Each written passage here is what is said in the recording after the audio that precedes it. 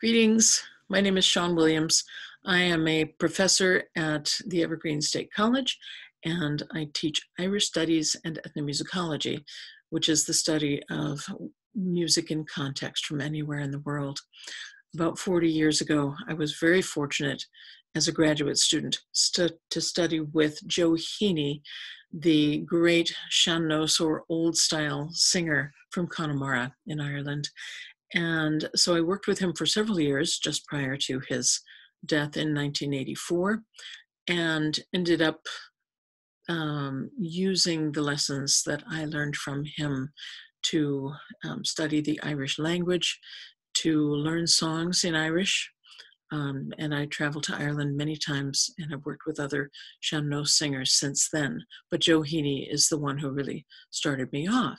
And the reason I am talking about Joe Heaney today is because he spent his time in Seattle. And so this is a part of Irish Week in Seattle. So I want to sort of bring a sense of an Irishman who was one of the great representatives of both the singing tradition, but also the Irish language tradition that he brought to all of his lessons and all of his performances. So what I'm going to do now is share my screen so that you can see pictures of him and we can talk about him a bit. All right. Now, here we are. Joe Heaney singing of home. A lot of who he was when he was in Seattle was someone who actually sang very often of what it meant to be an Irishman, but in particular, an Ireland of the 19th century, not the 20th century, right? And in fact, I mean, the whole time he was in the States was in the 20th century. But so much of what he learned was from the 19th century and people who had lived in the 19th century, that was really what he wanted to bring to American audiences and then eventually to Seattle audiences. So let's look at his upbringing for a second. He was raised in Carna, which is a seaside village, really, in the southern part of Connemara in the west of Ireland.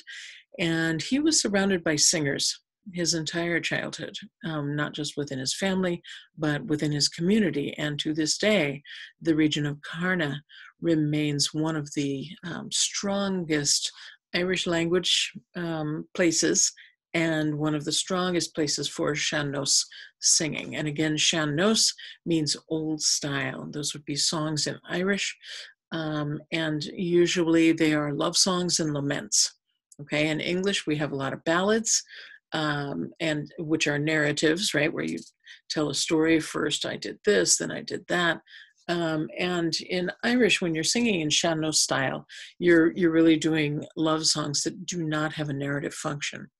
Joe Heaney achieved early acclaim for his voice, and he actually won the Oireachtas, which is the All-Ireland sean-nos singing competition in 1942. As you can see, he was born in 1919. So, he was really moving up into the world of singing. So like many, many Irishmen, he moved to London to seek work in construction and thence to Scotland. And in both places, in England and in Scotland, he found a place for himself in the folk song clubs, which were quite popular. And this is the 40s and 50s and into the early 60s. He learned a lot of songs from other folk singers and started making his earliest recordings. I believe he did record some stuff in the 50s, but he has a 1963 album, the one you see on the screen. And he really started to come into his own as an immigrant and understanding what that meant, and in particular, what his songs meant for other immigrants. He kind of was instrumental in creating sort of a shared community. Once he moved to the United States in 1965 on the invitation of the Clancy brothers, he began performing at folk festivals. And so I have a program here from the Philadelphia Folk Festival of 1973. He also performed at the Newport Folk Festival, where Bob Dylan went electric. He's widely believed to have told Robert Zimmerman to change his name to Bob Dylan because nobody would be able to say Zimmerman. I don't know whether that's true. And we'd have to ask Bob, I guess. In any case, he hooked up with the Seeger family and still was performing with the Clancy brothers, as their sort of representative of an older Ireland. He got a lot of acclaim on stage. Then he moved to New York and he found work as a doorman at the Langham, which is one of the really palatial residential hotels in New York City. And there's a whole string of them. And he would sing all day. He was well known to the sort of upper crust residents of the Langham.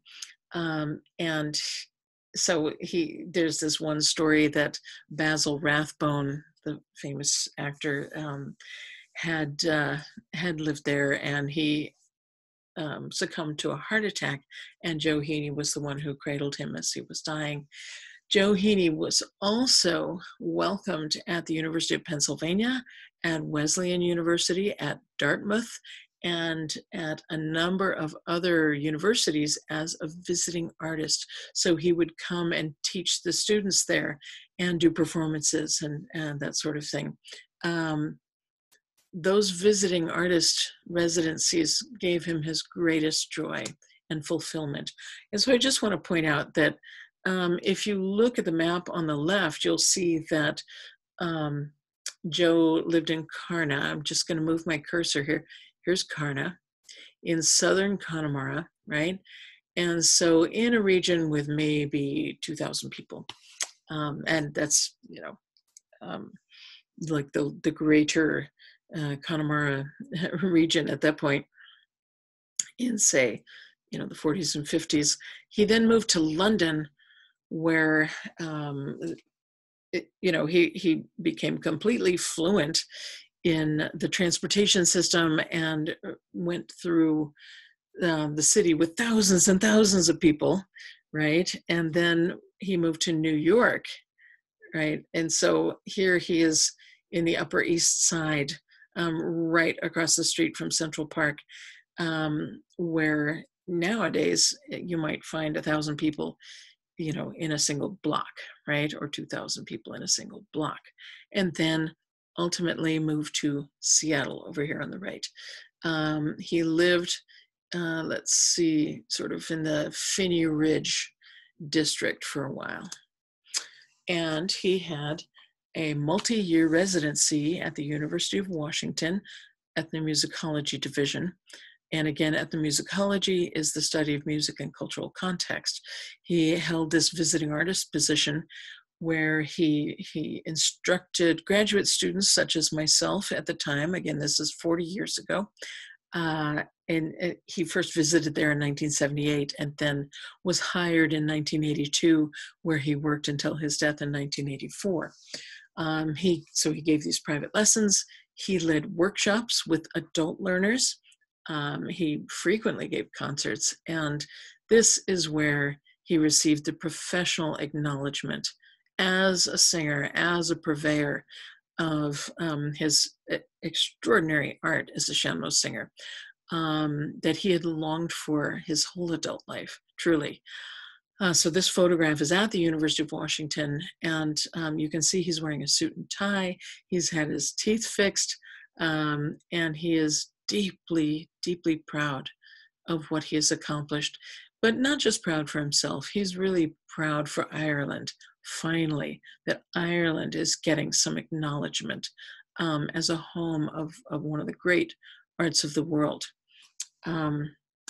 So in 1982, Joe Heaney received the National Heritage Fellowship, which is our American version of a living treasure status, right? And you can go to their website and see more information about it. But this, again, this is a really significant honor that meant a lot. Offstage in Seattle, he was hilarious. And so you can see this funny picture of him on the left, sorry. The one on the right is funny too, but the picture of him on the left is in front of his apartment building. And he lived in a basement apartment and drank tea all day. And sometimes his students would come and visit him there. I visited him there. This place in the center is the Boulangerie, which was a French bakery. And he always called it Bouge Bouge, and would stop in every day for some kind of treat. And of course, he was beloved there because he was a joy to hang around with. And that doesn't mean that Joe Heaney wasn't a grumpy man. In many ways he was, but not when he was at Bouge Bouge, right? Because of course they were giving him all kinds of wonderful almond croissants and that sort of thing. This image to the right is Joe Heaney looking at a small bird on a table. This photograph was taken by Sandy Sahlstrom of Seattle. And so of course the bird is looking for crumbs and that sort of thing. But he was singing a song called Ainini, which is an Irish language song. It's a lullaby, and you basically treat your children as sweet little birds that you're trying to talk into sleeping. He branched out, right? In the late 70s, he did a collaboration with John Cage. And this is John Cage's extraordinary piece called Repertory, and it is based on Finnegan's Wake by James Joyce. And so John Cage, who is here highlighted in the center, basically created a musical happening in New York City that featured a number of important Irish musicians who I'm sure you'll recognize if you're familiar with the instrumental scene in Ireland. So it's basically John Cage reading the sections of Finnegan's Wake while the instrumentalists are playing and while Joe Heaney is singing. And there are a number of sort of freely recorded sounds from all over Dublin, all representing sort of the night dream of Finnegan's Wake. And so you'll hear, the sounds of trucks and horns and people chatting in English and Irish and that sort of thing. And so this is very much at the height of Cage's avant-garde set of creations. And so people would walk through this performance listening to Joe Heaney sing as the character HCE, Here Comes Everybody. And the musicians would play, and it was all overwhelming and exciting, basically. Joe Heaney had a lot of diverse audiences. It wasn't just people of Irish descent whom he wanted to reach, right? And so in this picture, Joe Heaney is talking with Mike Seeger, who in 1978, who brought him basically to the University of Washington. And in this picture over here on the right, this is a reunion of some of Joe Heaney's students and people who knew him, and some others, but his students were of all genders, all races, and all ages. And so he gave lectures to school children where he would tell them stories of the leprechaun and that kind of thing. And he also gave lectures at retirement centers and to the adult learners, as well as graduate students like me in my 20s. And so he really had a sort of a persona for everybody that was very much about the gold standard of sean-nos singing and of what Ireland is supposed to be, which is really an Ireland of the 19th century. And so he always had to be right. So, for example, if I asked him about a song and said, I thought you sang it like this, he would say, absolutely not, you're wrong. and that kind of thing. It was very important for him to be right.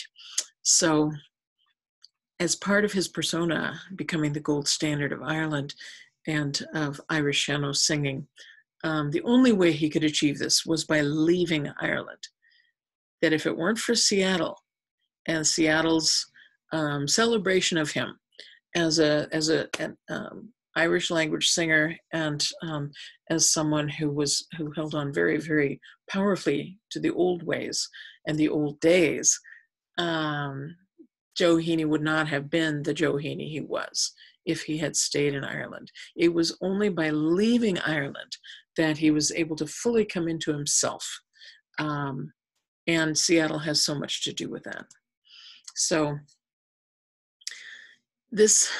for this slide, of course, I wanted to include this wonderful photograph of him, but he was performing home. He was performing Carna and Connemara and Ireland, all as a way of sort of weaving enchantment in his audience members.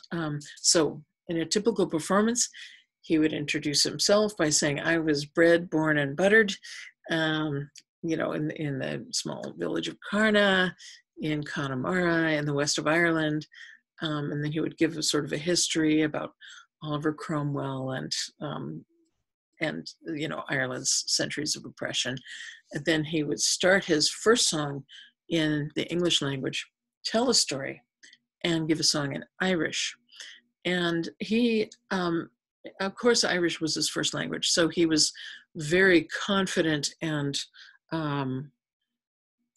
at great ease speaking in Irish, singing in Irish, and he felt that it was extremely important that American audiences heard the Irish language, understood what he was singing, so he'd translate before he would sing it. And anyone who had any Irish at all among his students, he would just focus all of his attention on the Irish language songs. As it turned out, I was a student of Irish as an undergraduate, so I had studied Irish for 4 years at the University of California, Berkeley. So he knew that I had some Irish, and he just leaned on me to study the Irish language songs all the time. So for several years, I was given dozens of Irish language songs. And it was very, very precise, very exacting, that I should have the right Connemara accent in my singing and fully understand everything that I was doing. So when he would bring these Irish language songs to his audiences, he would clarify the song, sing it. He'd stop in the middle and clarify a phrase, that sort of thing. He filled his concerts with jokes and anecdotes, little stories, and that kind of thing. And then he'd go back to English, because he knew as a consummate performer that people's eyes would glaze over if he sang exclusively in Irish. Tell a story, do a longer song in Irish, and then he would always lead the audience in a sing-along, which was usually, "I wish I had someone to love me." And he may have gotten that one from Jean Ritchie, who traveled to London and Ireland with her husband. He saw Ireland as a kind of collective homeland for everybody. And I recall him telling people who were not Irish Americans that Ireland was home. And so in this image, you can see the sort of the powerful symbols of an Irish home. You can just imagine the turf fire inside. They're old people, everybody's speaking Irish, it's exclusively rural. And this is definitely an ideal from the 16th to the 19th century. After Joe Heaney died in 1984, he was 63. He became much more famous, much better known. And there was a festival that was held every year in his honor on the bank holiday weekend in early May, which is, he died on May 1st in 1984. And it's, they do it most years. And then an Irish language book was written about him here. And it is a straight chronological biography. And I co-wrote this book, Bright Star of the West, with Lillis O'Leary, who is himself a fine sean-nos singer. And he won the same Oireachtas competition that Joe Heaney won in 1942. Lillis O'Leary won it twice in the 1990s. There was then a recording made of his songs and stories, but actually, sorry, made of his songs, and then a later one done of his stories. Finally, most recently, there was a film biography called Song of Granite. And it sort of goes through his life, and it does use footage of him. And it also has other people acting as him. There's someone who is sort of a composite